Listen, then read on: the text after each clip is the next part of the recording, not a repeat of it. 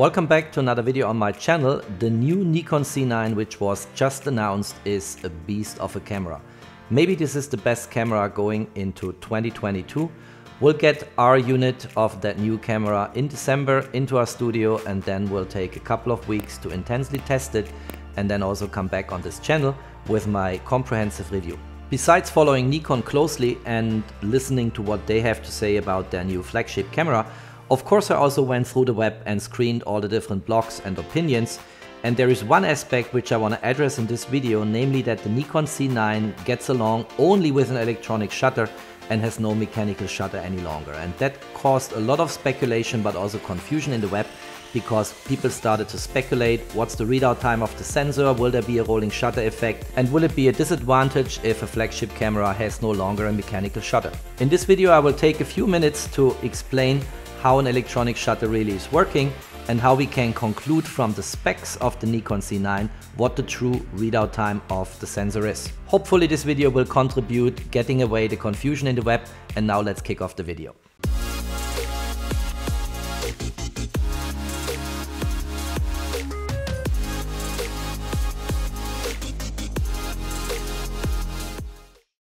The new Nikon Z9 shoots 120 frames per second and is actually only equipped with an electronic shutter. So let's have a look how this is playing out and how Nikon is presenting this to us. And by the way, the new processing engine is an X-Speed 7 processor and is tested for speed. So let's have a look and then let's get into the discussion and the main topic of this video.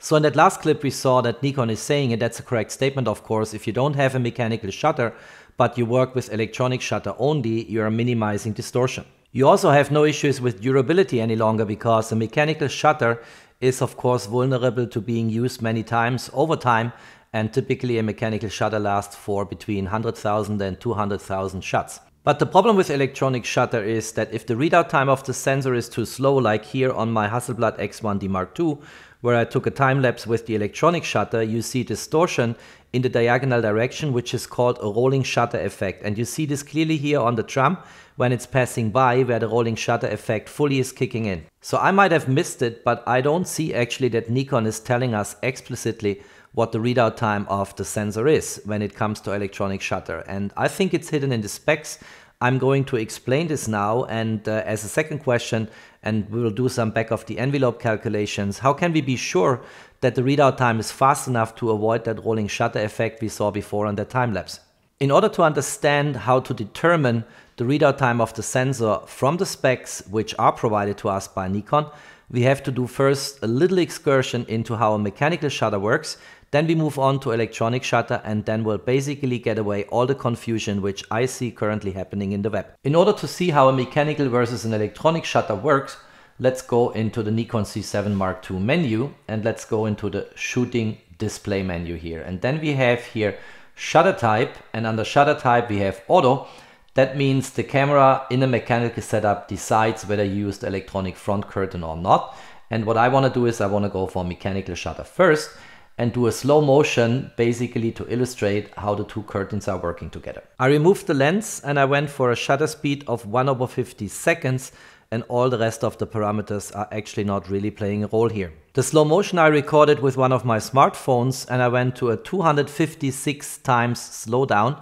That means I could only record in 720p, so apologies for the bad quality of the video in a 4K video of course, but I will be able to make my points. When you switch on the camera, the sensor is activated, because otherwise you would not see a live view, in the electronic viewfinder and on the LCD of the camera. When I push the shutter button, the first thing that happens is that the front curtain closes, and the camera is now ready to actually record the scene in front of the camera. The front curtain then opens and exposes the sensor to light, and for the time of 1/50 seconds, which was my exposure time, the sensor will be exposed to light, and then the rear curtain closes and ends the exposure taking.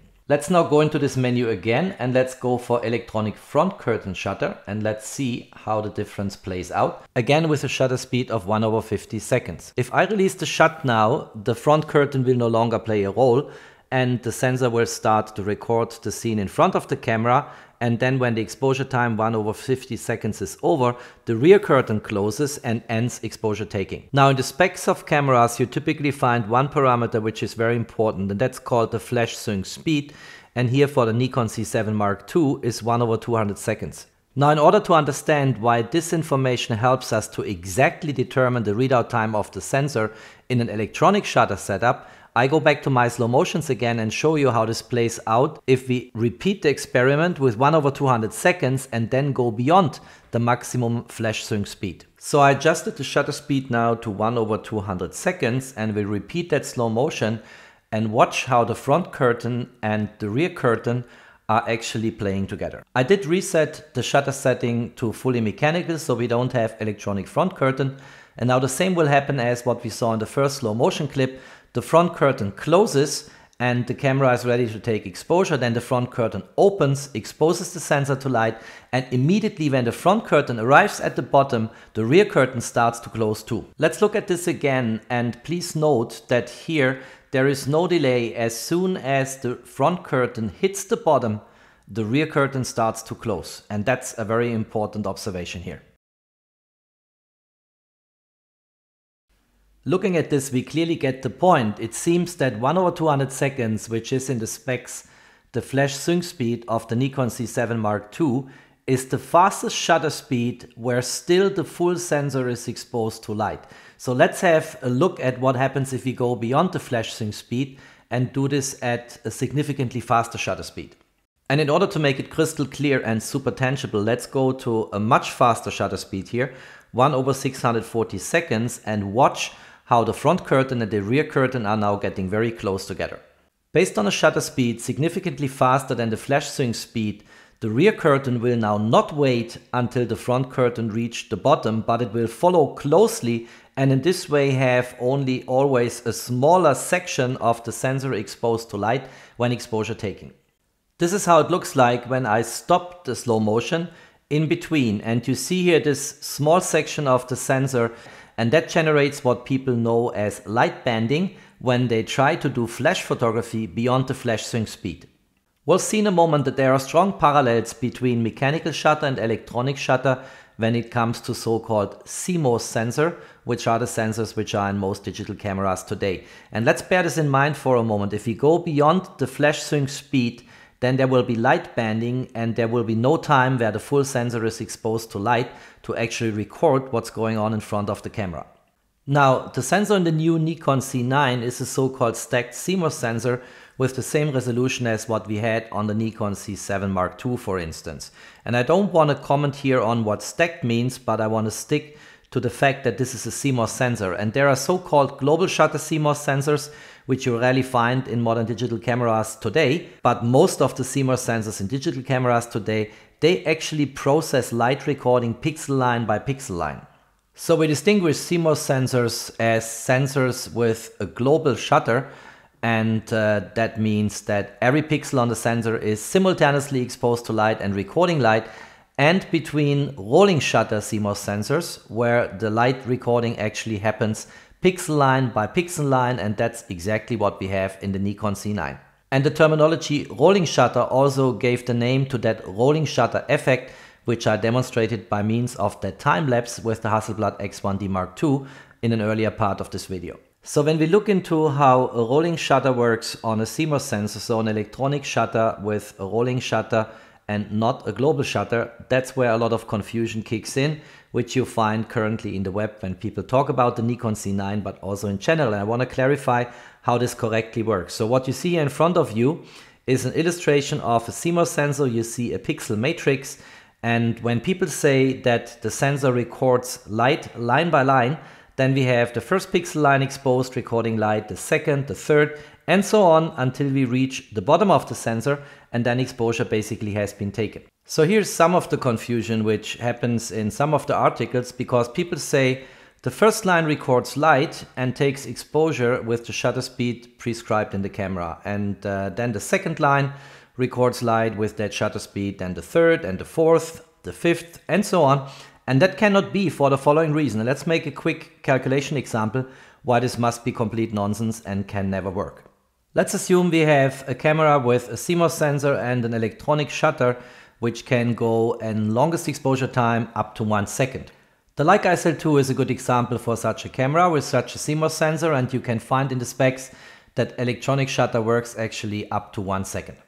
If we then look into the resolution of such a camera, so for the Leica SL2, you see it here on display, then we talk about 5584 pixel rows, and if each of these pixel lines would be exposed by 1 second, and this would happen sequentially, then we would end up at an insane time to finally get the exposure taken with electronic shutter for a 1 second exposure. And I should say maybe I didn't look this up diligently enough, but I found only one reference in the web at this website, which you see here on display in front of you, where this was actually well explained and in the way it should be explained. So let's zoom this in here a little bit. Let's get this in the center of what we are doing. And then here we see it. So instead of exposing all pixels at the same time, the sensor starts exposing line by line. But now it comes, starting from the top down to the bottom in the way I illustrated before, but similar at the end of exposure, the first pixel line is stopped first, then the second, and so on all the way to the bottom. This happens in parallel to the readout. As soon as a line stops exposing, it is read out. Because of this integration line by line, this shutter mode works a little bit like a curtain or a rolling blind. This is why it is called a rolling shutter. But the most important hint in that article here is, and that solves the contradiction or the seeming contradiction between my example with the Leica SL2 and this insane amount of time you have to wait before exposure is taken, and the statement that a CMOS sensor basically records light line by line. And that's here when it says at the end of exposure, the first pixel line is stopped first, then the second, and so on. And what that means is that a CMOS sensor, yes, records light pixel row by pixel row, but in an overlapping way. An overlap means that in contrast to many illustrations you find in the web, which I find personally misleading, the CMOS sensor, yes, records pixel row by pixel row, but not in a way like you see it here and in the way I showed it at the beginning, but more in a way like here, where you actually start again at the top and have the first pixel row exposed, but then there is overlap between very likely several pixel rows, and then here basically exposure taking ends. If you look at that illustrative animation, what does it remind you in? Clearly in the curtains from the top to the bottom we saw before when we looked into a mechanical shutter. It works in exactly the same way, just electronically. And in the same way as we saw on mechanical shutter, where if you go beyond the flash sync speed, we actually only have a small section of the sensor exposed to light and get light banding. If we use a flash with a shutter speed faster than the flash sync speed, in the same way the flash sync speed of the Nikon Z9 is 100% correlated to the readout time of the sensor. And the flash sync speed of the Nikon Z9 in the spec sheet is revealed to us as 1/200 seconds up to 1/250 seconds. So we have a range here, but then basically the specs continue with 1/200 seconds here in the spec sheet. And by the way, the difference between 1/200 or 1/250 seconds, if you could actually set it up in the camera, does not make a big difference because the banding effect will not be visible in practical situations. So does that mean that the readout time of a CMOS sensor with a rolling shutter when it comes to the electronic shutter is always fully correlated with the flash sync speed for all cameras? Well, the answer to that is no. And I'll point out in a few seconds why this is the case, because otherwise we could claim that the readout time of the sensor in the Nikon Z7 Mark II and the new Nikon Z9 are the same because they have the same flash sync speed. But that's actually not the case, because Nikon in their advertisement for the Nikon Z9 clearly says that the readout time and the data processing is up to 12 times faster on the Nikon Z9 than it is on the already very good Nikon Z7 Mark II. Given everything I said and explained in this video, for cameras with a mechanical shutter, the flash sync speed in general does not provide to you information about the readout time of the sensor. Whereas if you have a camera like the Nikon Z9, then based on everything I said, the flash sync speed, which is the fastest shutter speed where the whole sensor without light banding still gets exposed, is 100% correlated with the readout time of the sensor. And that means in our case for the Nikon Z9, we have a readout time of the sensor between 1/250 and 1/200 seconds, which equates to 5 milliseconds or 4 milliseconds and gives us a range here, which by the way fully coincides with the readout time of the sensor of the still new Sony Alpha 1.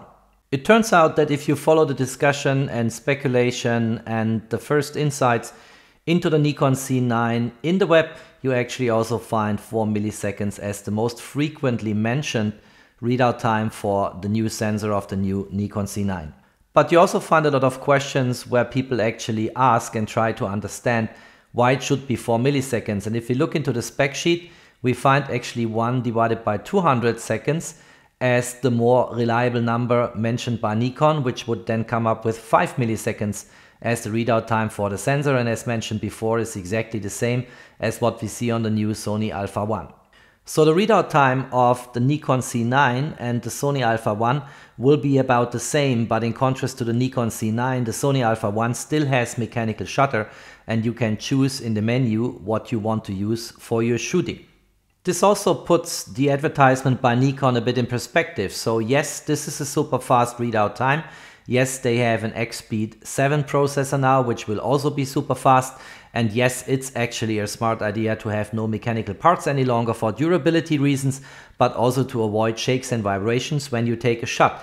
But it's not the first time that we see a camera as fast as the Nikon Z9. The Sony Alpha 1 seems to be in the same order of magnitude and still offers the optionality of a mechanical shutter.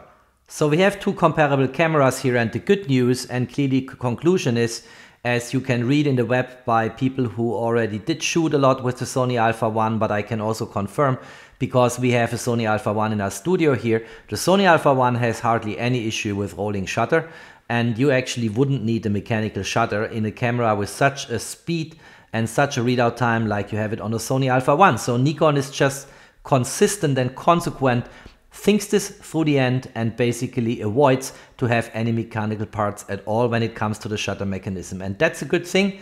I fully appreciate it. I embrace the idea. And since we don't have any issues with electronic shutter on the Sony Alpha 1, we won't have any issues on the Nikon Z9. And I'm very much looking forward to get this camera here in the studio to fully test it. Nikon provided many sample clips and sample images with the promotion of the camera. And in general, I think the images look quite well. The tracking and the high-speed burst modes seem to work very well, and the images look really good. Also, there are a few images where I personally think in the micro perspective they are a little bit fuzzy. Nowhere in the images or video clips I saw any rolling shutter effect occurring, so that looks also very good. But clearly we can also do a back of the envelope calculation to convince ourselves that the readout time of the sensor is quick enough to, in almost all of the cases, avoid rolling shutter effects. Based on everything I said in this video, let's conservatively assume that the readout time of the sensor is 5 milliseconds and not the 4 milliseconds which we find all over in the web. Let's now further assume that we want to take photos with the new Nikon Z9 at a sports event with human beings, and let's remind ourselves that the peak speed which we've likely seen some years back on Olympia was in an order of magnitude of give or take 40 kilometers per hour. Very likely on our sports event we'll have much slower speed. Dividing 40 by 60, we end up at 667 meter per minute as the speed we are looking at here. Dividing 667 by 60 again yields 11.12 meter per second as the speed which we have to deal with. Dividing the 11.12 by 200, because 1/200 second is our readout time of the sensor, we end up at 5.56 centimeter in the period how long it takes for the sensor to read out the data in full. Assuming that Nikon has also incorporated computational photography in the new Nikon Z9, and then also taking into account that your distance to subject is also playing certain role here, I don't think that there is difficulty in freezing subjects if they move fast and quickly And again, given that the Sony Alpha 1 has no issues with electronic sensor when it comes to rolling shutter, and given the sample images we saw from Nikon, I think we are on the safe side, having only electronic shutter in the new Nikon Z9. I hope this video was able to explain and illustrate some of the questions which came up in the context of an electronic shutter only camera. There are not many cameras on the market who rely on electronic shutter only, but I'm 100% confident that the Nikon Z9 will do very well with that new concept, and by the way, will be a fantastic camera. Very much looking forward to review this camera around Christmas. If you liked that video, don't forget to drop me a thumbs up. Thanks for watching, stay tuned on my channel, there's always more to come, stay safe and healthy, and of course, peace out.